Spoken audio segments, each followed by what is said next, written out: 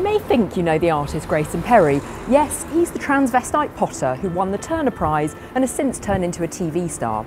But I want to show you why I think he's one of the most important and fun British artists of his generation.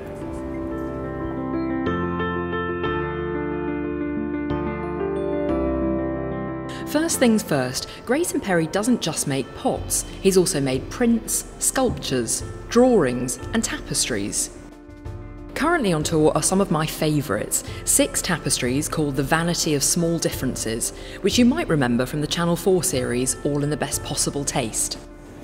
It's a really blisteringly funny but dark tale showing a central character called Tim Rakewell as he makes his way up the echelons of British society only to meet a tragic end. And it's all rendered perfectly in wool, cotton and silk. I was lucky enough to get to work with Grayson for a couple of years on a big book about his life and work, and one of the things that became apparent really quickly is his obsession with taste and class. He calls this work his safari through the taste tribes of Britain. I suppose all my big themes are kind of quite social. Class and taste. You know, it talks about our education, the way we talk, what we eat, what we wear. You know, it has all these huge repercussions. This series of tapestries was inspired by Hogarth's A Rake's Progress, an 18th century series of prints. But where Hogarth's anti-hero aspires to wigs and paintings, Grayson's anti-hero aspires to a lovely, nice middle-class girlfriend and dinner parties and wine and ciabatta. Each of these tapestries is based on a classic painting of a religious scene. This one is based on a Renaissance version of an Annunciation, where the angel Gabriel tells Mary that she's going to bear the Son of God. This one really makes me laugh because I think of myself in this picture. This is the middle classes, we've got the organic vegetables, I sometimes buy organic vegetables. There's a cafetiere, there's the Italian coffee pot on the stove, I've got one of those.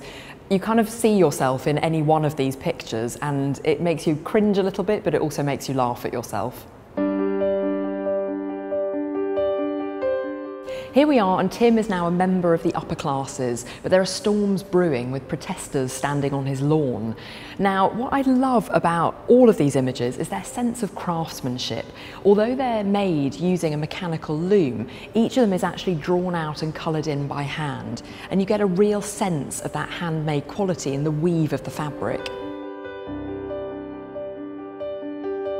So we're at the end here of Tim's story, and he's lying dead, fatally wounded in an Essex street, so we find out because he's just crashed his new Ferrari, showing off to his younger second wife. And all around him are the images of consumerism, a BP sign, the McDonald's logo, a Louis Vuitton handbag. This is the end of the morality tale, telling us that vanity and consumerism are going to end in disaster.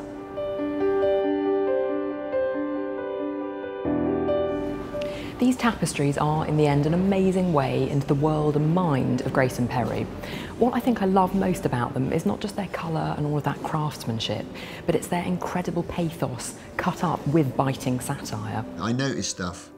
As some little kid once said, what do artists do? They notice stuff.